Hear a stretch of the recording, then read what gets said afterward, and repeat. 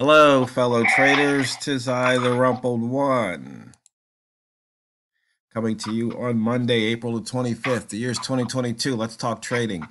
Master of One, Part 10 with Walmal. These videos are for educational purposes only. Your results may differ from mine and from Walmal's. Walmal, so what are you mastering this week? Well, I guess it's a bad habit I've picked up. I was just talking to you about it a few minutes ago, and that the bad habit is that when trades are going against me, I generally just try to cut my losses very very quickly. And for the probably last week or so, I've been holding on to them a little bit longer than I normally would, based on what my trading plan says. And sometimes it works out good for you, sometimes it doesn't. And it just I got to go and master my trading plan again. And I just got to go and do what I say I do. I like that expression. Do what I say I do. Yeah, well, And just I guess there's a reason though. Was it something you were seeing on the chart that makes you do what you were doing? I'm gonna be perfectly honest with you. It was greed. And it was something on the chart. And the thing is, what happened is that if we look at today's pound, we got down to like 27.08, something like that, and I went and took a short. Coming at using the high low lower high box, and I took a short coming out of the bottom end of the box, which I know is not something that you do, but it is something that I do, and it's usually been very successful for me. And so it was coming out of the bottom end. The second reason for entering was that it was at the time around 27.09, 20 something like that, and so it's sort of like I got two things. We know that if it breaks the 10 line, normally it's going to go down to the double zero because it likes to go check out the double zero. Maybe it doesn't hit it, but it gets close. That would be a good trade. So I had a confluence of reasons to go in. Nothing wrong with the entry. Problem was the exit. And I was so confident for it to go my direction. And then we had two explosive M5 candles in a row of one was almost 20 pips, and the other one, I think the range of it was 20 pips. And that you're going back 2 hours ago, if you have that chart up. Yeah. And so it's like, as soon as I went and started doing that, fool, get out. Now, what I did do was I did go and I did hedge it plus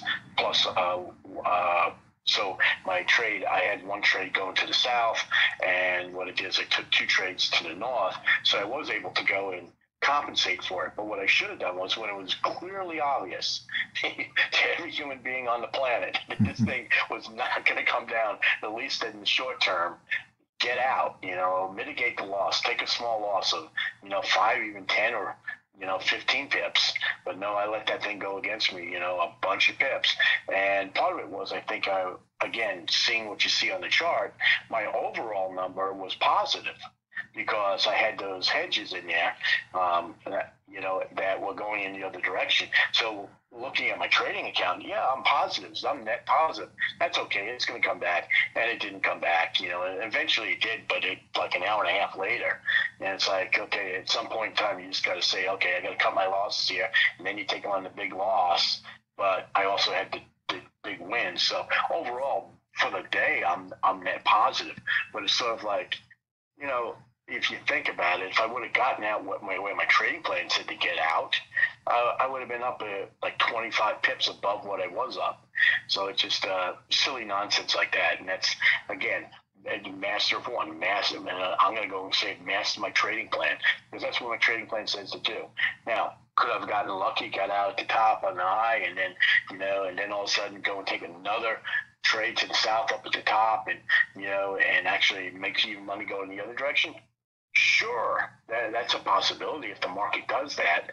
But the thing is, that's just what I would call just a random act of kindness by the market towards you. And the market's usually not very kind. Yeah, well, So but back you said master your trading plan. I think let's see if we can be a little more specific for the boys and girls and non-binary traders out there. Um, because your trading plan. So, are you talking the entry, your trade entry, or your charting, or are you talking your money management, risk management? I mean, what specifically? My exit plan. See, now I kind of combine things that people don't do. I call my exit plan is money management slash your your uh, your risk management. I kind of combine them together, and call it just call that my exit plan, because one way or the other you got to get out of a trade. So I just take those two elements and I don't really differentiate very much from it, other than what I do in the situation I'm in.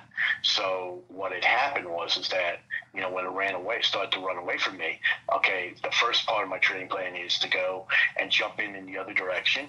And because a lot of times, especially with the pound, let's say I take a short, and let's make the numbers easy. I take a short at 10, okay, and up 1 or 2 pips, and then all of a sudden it just turns around and rifles back the other direction, and I get a signal, and it has to be a clear signal for a long.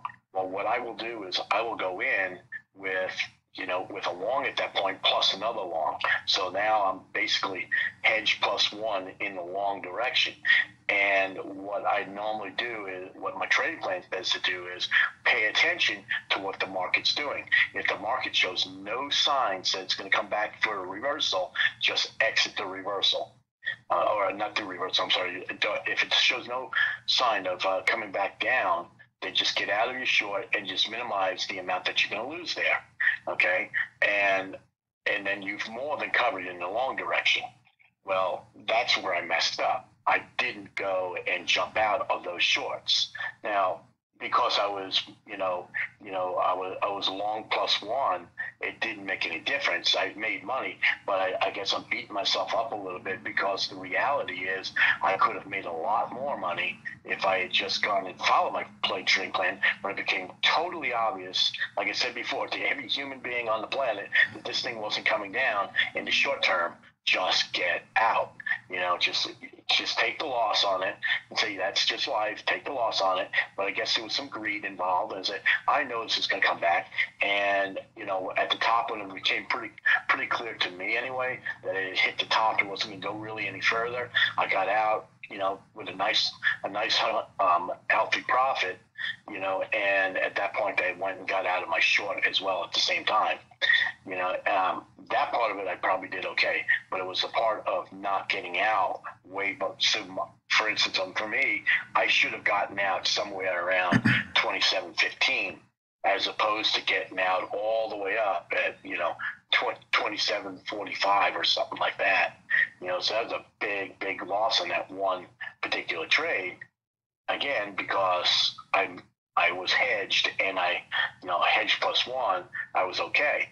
But it's just foolishness. And it was, you say, well, you can justify it. Well, the market moves so fast, you couldn't make that decision. No, does that happen from time to time? Sure it does. Didn't happen this time. So I'm just owning up to my mistake of not doing what I was supposed to do. Was that clear? Yeah, exactly. Okay. Yeah, no, that Yeah. was specific. It's just that, when it comes to exiting, some people will take the exit signal from the chart. Some people take the exit signal from the P&L. Some people will flip flop back and forth. So I just wanted to Right. let people know how you normally Yeah. exit. Yeah, let me talk about that for a second, because I think we got into that a little bit on Thursday and Friday of last week. And, most people, and I would say most people, but yeah, probably most people in Forex anyway, not in other markets, but in the Forex market, most people do their when they exit out, they do it based on pips. I don't. Okay, I don't do it that way. And and people say, well, you should always go and do it on pips, because it can go and create a wall between you and your emotion, and so on and so forth. But at the same time, for me, I look at that as a detriment. And the reason why is because I care about the thing that matters most to me is not how many pips I've made for the day. That doesn't mean diddly squat to me. What matters to me is at the end of the day, I've made X dollars, or I've prevented myself from losing more than Y dollars. Because that's what really matters. At the end of the day, what really matters is the money in the bank. So I manage my exits based on dollars. And, so that works for me. Other people it may not work for. And I think part of the reason why I do it that way is because if you look at like a lot of these, you look at a lot of these plans and stuff like that that come along, for like I want to say like timeshares and things like that. What happens is what do? They sell you points, and then you go and take your vacations by some points. But why do they do that? Or you go and I used to work for Club Med of all places in Pennington College as I did the 6 months I won't say which club it was, but in one of the clubs. And what I saw was that you were given a certain number of points for how many drinks you could drink in a day. Well, why do they do that? Because what it does is it separates you from the money. People understand money. They don't understand points. So that's the reason why I do that. That's interesting. And I just, the thing is, but the problem with that is, now, if you're the type of person that you are highly emotional, that may not be the right way to do it, because you're going to say, oh, shoot, I'm down $500. What am I going to do now? My account size is only $3,000. That's 1/6 of my account, but, but for me, it's sort of like, I'm down $500. I need to get out, because I need to preserve my account. That's why, that it's like I say this on just about every video I'm on with you, TRO, and that is that the most important thing in trading is preserving your capital. And I'll say it again, the most important thing is preserving your capital. So, so for me, I know at the beginning of the day, this is how much I am willing to go and risk for the entire day, in terms of money. So like you go to Las Vegas and you go to gamble, you go there with, let's say you're bigger roller than me and you got $5,000 in your pocket and you're willing to lose $5,000. Well, for me anyway, if I was to go do that, now I'm not a gambler. I don't go to Las Vegas, but if I was, I know what I would do. I'd put the $5,000 in my pocket, and the moment that's all gone, I don't care if that's the first day and I'm there for a week. I'm not going to go and take another bet because I need to preserve my capital so I can come back to Vegas next time. Right. Yeah. Or a better example is if you're doing it in England. In England, if you're down and you don't pay off the house, they don't even let you. They take your passport away from you, and you can't leave the country until you pay it off. Probably a good reason for that, because they probably had enough people skipping. Probably. Yeah, most likely.